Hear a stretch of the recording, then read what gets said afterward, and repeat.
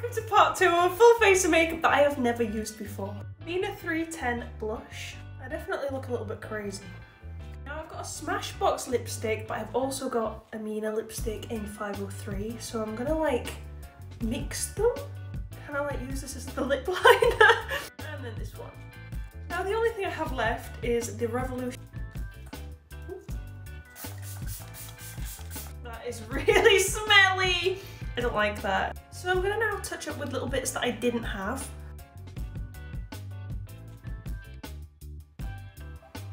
Now I didn't think I would, but I actually really like it, except I've got like little patches where the foundation or the tinted moisturiser has already come off.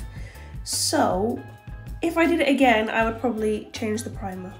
But other than that, this looks